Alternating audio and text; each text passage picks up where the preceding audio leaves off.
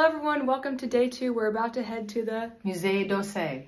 Alrighty, my fit check. We all have our rain jackets on,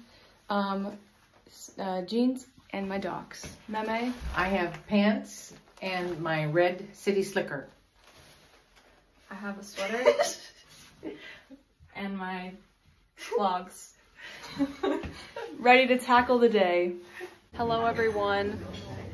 We took a stop in a cafe because the line for the museum was very, very long and it was raining, and we chose to not wait in it because we had not bought tickets beforehand. So instead we came and got croissants. Meme got a coffee, and now we are going to start meandering our way to our lunch reservation, which is 2 hours from now, and hopefully we find something to do. So that's our update for now. The croissant was very yummy. I forgot to take a picture, but you all know what a croissant looks like. So we are heading to find something to do. So farewell for now. Hello everyone. We attempted to wander to find places to go. We were not that successful. Cassidy got a couple books. Meme also got a book.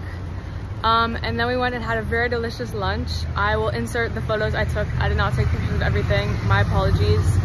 And now we had 2 hours to kill before our Segway tour at Meme's request. She was very adamant that we needed 2 hours? Not anymore. Oh. Now we have like 30 minutes. Okay. But she was very adamant that we needed to do a Segway tour on this trip. So that is what we are about to do. We still have 30 minutes to kill, and now we're gonna go in this bookstore, and then we're gonna Segway our hearts out. Alrighty. Farewell for now. Hello everyone, we have made it back for the day. The bookstore we tried to go into, very much not it. They had a sculpture of Donald Trump himself on the shelves. We weren't there very long. And then we did our Segway tour.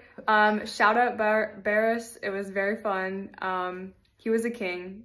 And he's also on Spotify, so Cass and I are going to give him a listen. Here's some pictures I took throughout the Segway tour of some various stops, and then also of us taking some photos with the Louvre, and then we went to the Eiffel Tower. I will just say, Paul Blart had it right, because when Cass and I were riding on these things the entire time, we were just talking about how much fun they were and how Paul Blart had the most superior mode of transportation. And now we have just taken an Uber back, and we are in the unit, and we are gonna go to sleep. It's been a long day. It's been a long day. We're tired. Alrighty. Thank you for following along on day 1. I will see you all tomorrow. Kate for the day, signing out. Bye.